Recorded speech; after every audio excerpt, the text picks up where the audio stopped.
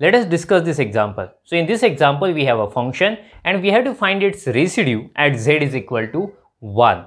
So let us write the given function first, which we have already done.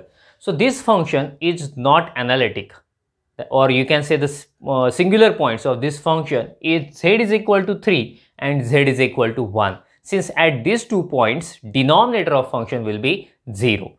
But see, we have to find residue only at z is equal to 1. So that means we have to focus only on point z is equal to 1.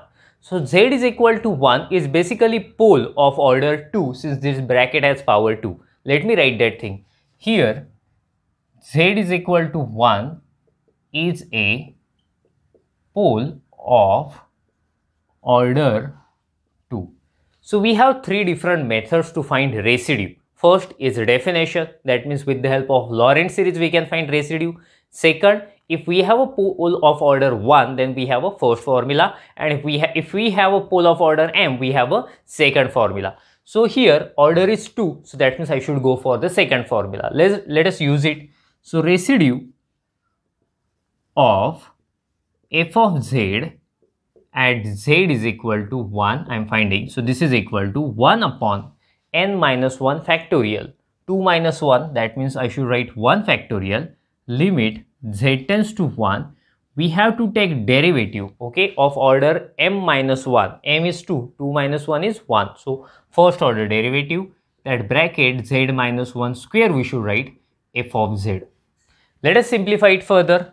1 upon 1 factorial is 1. Limit z tends to 1. Derivative of z minus 1 square. Let us put the value of f of z, which is 1 upon z minus 1 square z minus 3. So what will happen? This z minus 1 square and z minus 1 square will get cancelled to each other. So this is equal to, let me write, this is equal to limit z tends to 1, right? We have to take derivative of what is remaining in the bracket, only 1 upon z minus 3. So we know that derivative of 1 by z is minus 1 upon z square. Let us use the formula. So this is equal to limit z tends to 1 minus 1 upon z minus 3 square. Getting? And again derivative of this bracket. But fortunately derivative of this bracket is 1 only. So I will skip that step. So this is equal to, now I am applying the limit. That means simply I will put z is equal to 1 there. So minus 1 upon 1 minus 3 minus 2 square. So minus 1 by 4. This is required residue. Make a screenshot of it, then we will stop. Thank you. Bye bye.